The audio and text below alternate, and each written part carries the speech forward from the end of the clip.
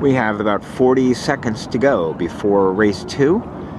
We had 14 boats over early in race 1, of which 10 came back and 4 were OCS. And are already some boats that are a little bit too close to line, although in general we're looking pretty good here. Boats heading towards the pin.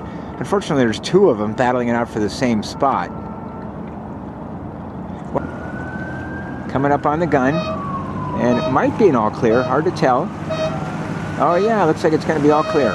It is all clear. All clear. Looking great.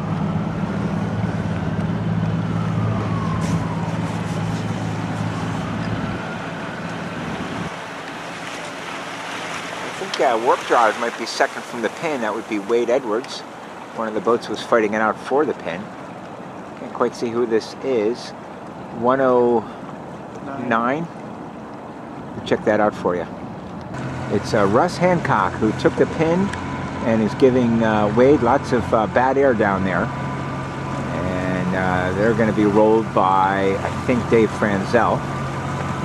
Although Dave's not in perfectly clean air because Russ Hancock is in such a commanding spot. I'm glad we pulled the pin back a little bit. I wish we had pulled it back a little more. The breeze has gone left a little bit. So Wade now appears to be in a bit of a footing mode.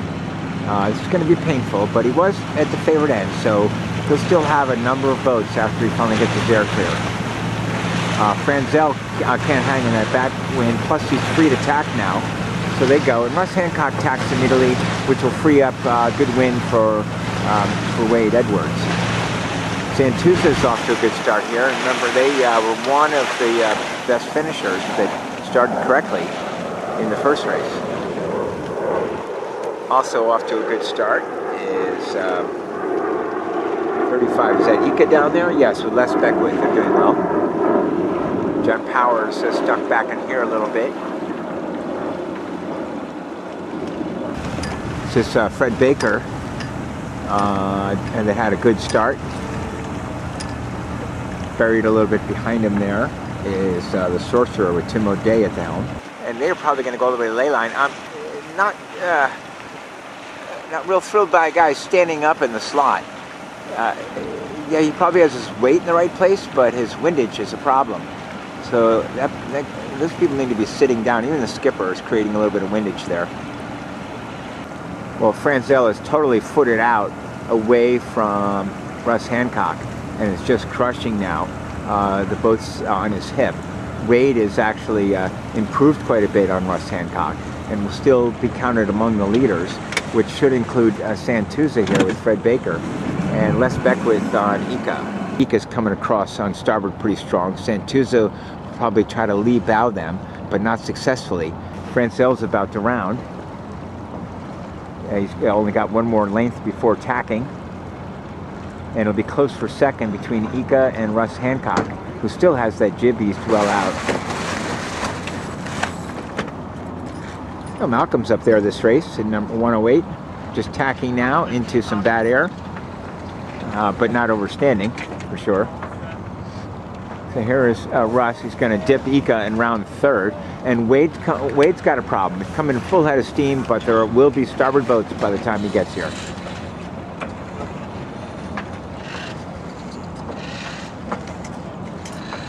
I said Wade might be sixth, and I think that's going to be about right. He's got to make a pretty massive dip, and he should be clean in a gap to go behind Malcolm Gefter and tack in for sixth.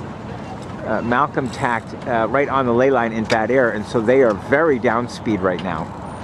Wade just tacked and has at least as much speed despite the 110-degree tack.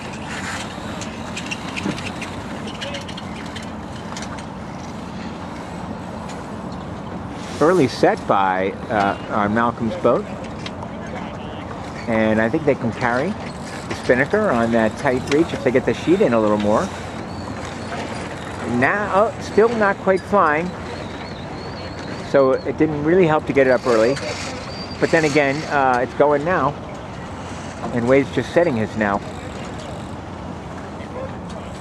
All right, next around is Eliza. Not sure who's steering that boat. The Sorcerer, no, not Sorcerer, this is, yeah, Sorcerer's next. And then we have, John Dexter, who won the first race. A pleasant surprise for them after crossing the finishing line in fourth.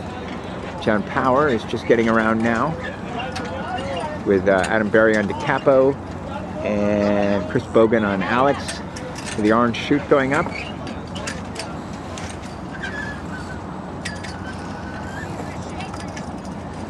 The racing class is just about to round, and opportunity for them.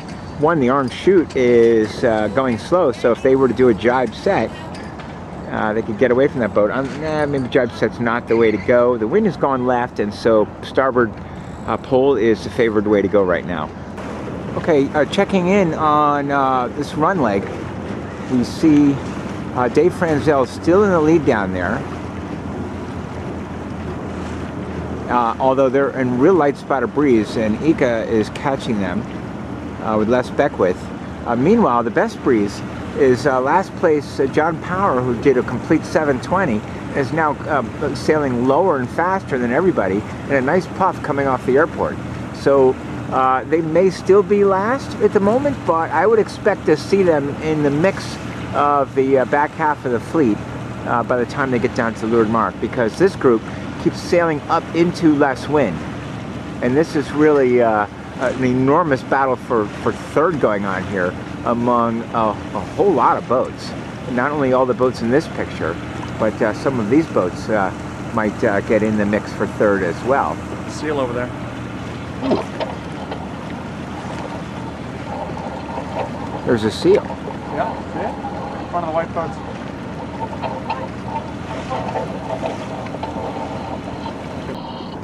Okay, so Franzel's still in the lead, having to sail pretty high angles due to the lighter wind where they are.